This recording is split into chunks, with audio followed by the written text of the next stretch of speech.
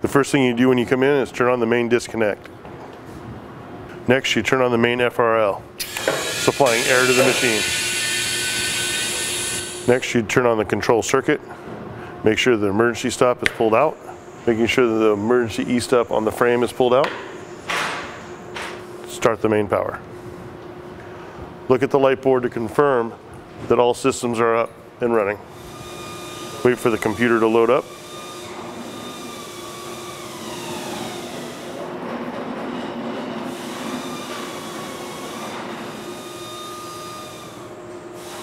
Kval cam will load on its own.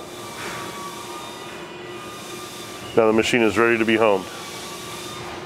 You can look in the status bar, it tells you waiting to start home sequence. Home the machine.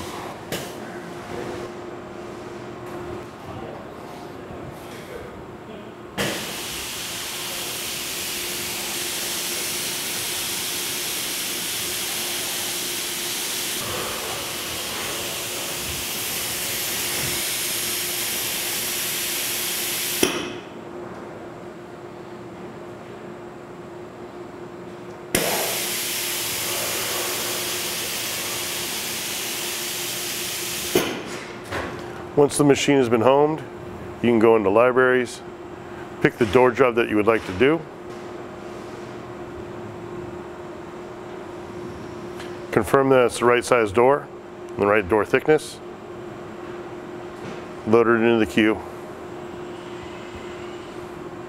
Now you're ready to load a door. Next, bring the door into position. Bring down your door stop. Place the door up against the fence and the door stop. Clamp the door. Start the sequence. You can also use the soft keys on this touch screen. Toggle the door stop, toggle the door clamp, and start the sequence.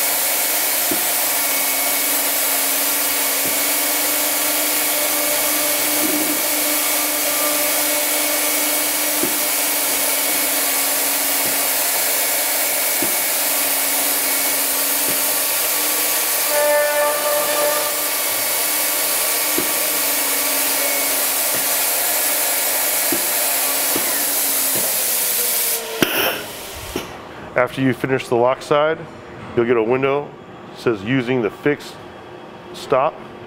Now you can spin the door around and start the hinge work. There's also an indicator light on the main Z-tag.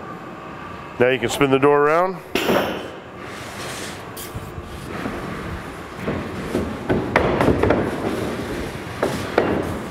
And start the hinge side process.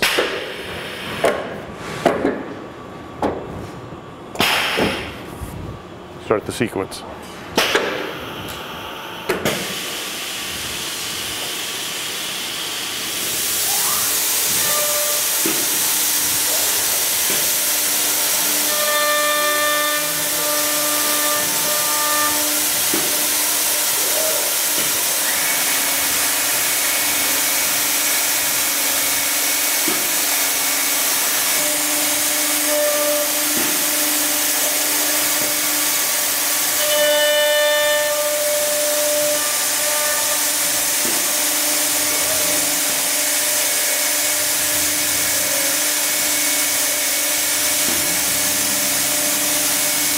As you can see, it starts with the counter rotate router.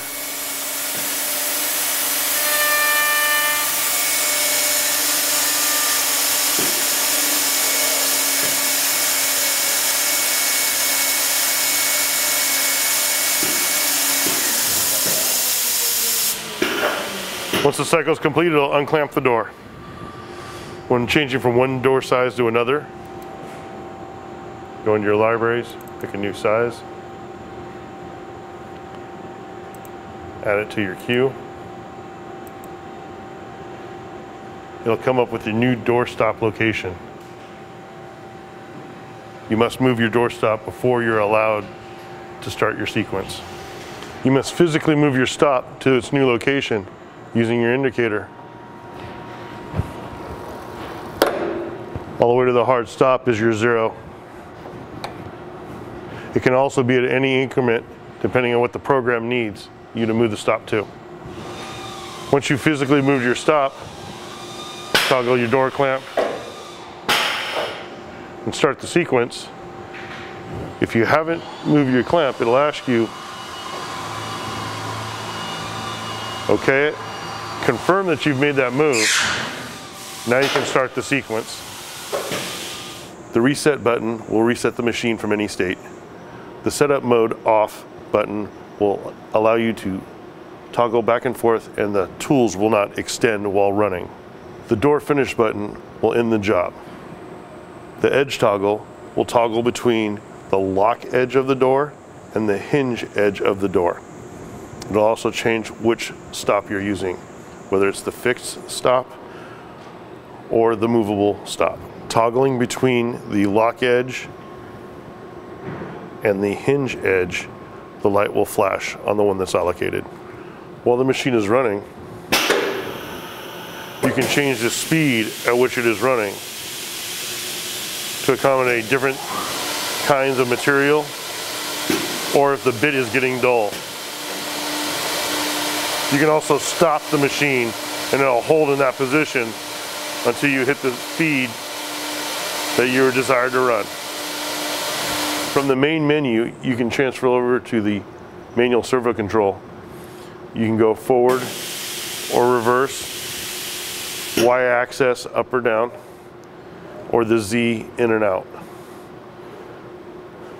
Be careful doing so because the machine will allow you to go in a direction that could be dangerous to the tooling or to equipment around you.